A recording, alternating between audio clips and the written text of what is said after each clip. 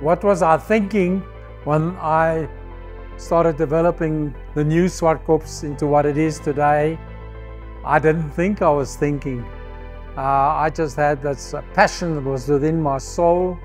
Motorsport's always been a passion for me since I was 4 years old. I think I'm the only living person that went to the Germiston street race in 1948. I was 4 years old. I got a thrashing, and that's all I remember because I didn't like the noise. My dad was a racer, and it grew up with me all my life. But we always went to motor racing, and I was going to race. I built my first racing car when I was 17 years old. It didn't work, obviously. I raced in the early 60s, and then, like all good racing drivers, you run out of money, but totally.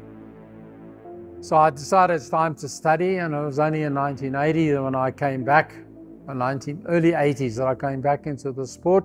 And I was in business. I was a merchant banker. I was in the investment world. I did some very big corporate deals. I didn't have time to go national racing. I just wanted to race over weekends in cars I identified with, such as some of the cars you see here. We got the old driving track, and my partners eventually decided this is not going to work. So in late 90s, I decided I got the site proclaimed for motorsport, and the money I was going to spend on my two sons racing in England and in Europe. They were racing there already, but they said to me, what do you want? Do you want chartered accountants or do you want racing drivers? I said, I want both. They said, you're not going to get both. You're only going to get one. So I said, well, then it's more prudent to become chartered accountants. But with that money, what will be great for us to have a place to go and race to where we are exclusive and we can enjoy our motor racing because of the intensity of what we are and what we wanted. And so I built it. And the family said, what on earth are you doing?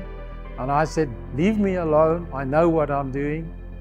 But it's a passion of the soul, and what Swartkops has done is enable people as far as possible with motorsport to go, motor racing that is practical, affordable, and accessible. The greater proportion of people that go motor racing are participative. Everybody thinks we're great, they're going to be famous, but they're not aspirational to think that they're going to come and race a Formula One car here at Swartkops. That world has changed. Seeing my sons weren't going to ever be professional, but they will be, and every father says this, they're very good. But they are participative, and they enjoy their motor racing, and it's very competitive out there. But it's a day's motorsport, and it has attracted a lot more people into the sport who are prepared to invest. But more than that, through the facility, creating the skid pants, the 4x4 circuit and other facilities, what it has done is that it has brought a lot of people in and also attracted the interest of a number of manufacturers or franchise holders in South Africa who want to show their product and the capabilities of their product in a safe place. It's also a social thing for many people, but that's association of product and activity and people involvement, which is a very big positive, I believe, in the competitive world of the motor industry. It's not a business in that sense that the returns are very marginal. I don't earn a salary, never have earned a salary, I'm not dependent on it, fortunately. But it has created employment and employment opportunities and small businesses that focus on motorsport. And they have a facility here that is, again, affordable. My focus, obviously, is still the historic, so I think of the past, not of the future, but we've got to cater for the future. And I've been so fortunate that I could take the icons of the 60s, many of them, the great racers of the 60s, Mike Knight, David Piper, Richard Atwood. There's a string of very famous racing drivers that have joined us on our annual international Passion for Speed. It used to be known as the David Piper International. Obviously, a facility like this with high-speed motoring is dangerous. There is the element of risk. We have full medical teams always available. We won't let people go onto the circuit without having medical backup. But we've had some unfortunate accidents. These things happen. They happen, could happen to them on the road. But the one thing that we do focus on, if there is any doubt on any corner or any part of the circuit where somebody could have an accident and where there could be injury, you provide for it and you design the circuit and you cater for it. As far as the side activity, the other activities at Swartkops is that for many, many years now, Victoria Old Motor Car Club have had their annual Cars in the Park. The motor shows are increasingly becoming very popular throughout the country. You in Seventh Heaven, if you're a car person, when you come here on the Saturday or the Sunday and you just see what the heritage of the motor car is. For me, I've got a car collection of over 60 cars. If I tell you, these are the cars of the 60s that you see around here, other than the D-Type. It was an amazing era. The Galaxy, which this huge 2-ton car that they actually dared and had the cheek and the gall to race. The cars that I loved most to race were the smaller sports cars that were produced in South Africa, like the Protea of the 50s and then the GSM Darts. They were amazing motor cars that were built here in South Africa, and they raced, the Darts raced internationally as well. And I don't know, because I love them so much, I think I got 5 of them. And I got a Flamingo, 2 Flamingos.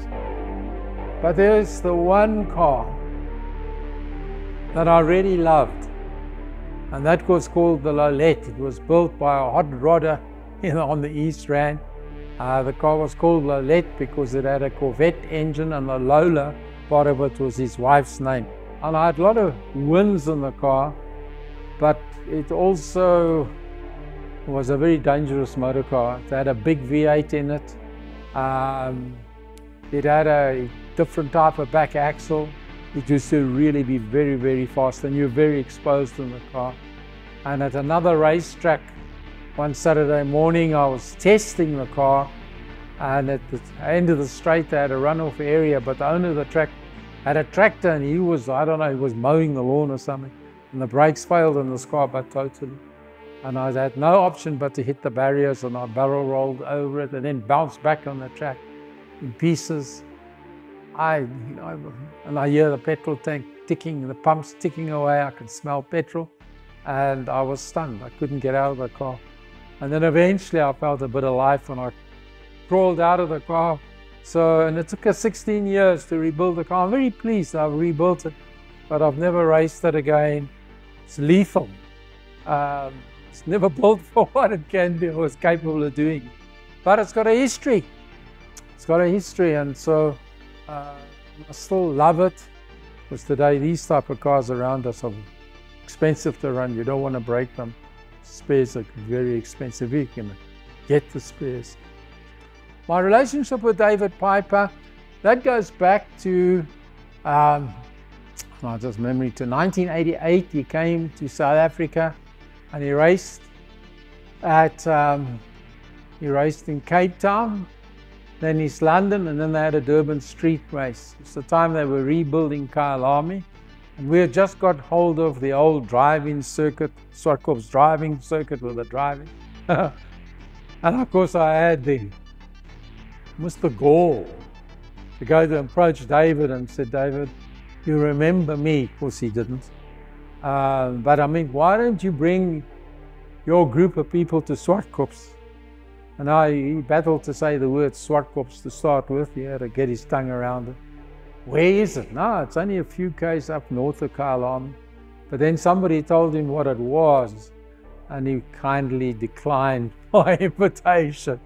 But we kept contact, and when we rebuilt the new Swartkops, because he raced brought the series out from time to time. And I raced in his series with the Thompson. My son was in a Lola. My other son was in the Chevron. We kept contact, and when I built the new Swartkops, Mike Knight came out and inspected it, and he said, "We're on." And since that was in 2002 that we had our first David Piper International. It's today called the Passion of Speed, but it's 22 years later, and it's still going strong. But anybody that drives through the gate at Swartkops must have the feeling, I'm coming to have a great day. Whether I'm a competitor, whether I'm a marshal, whether I'm part of the administration, or whether, and more importantly, I'm a spectator.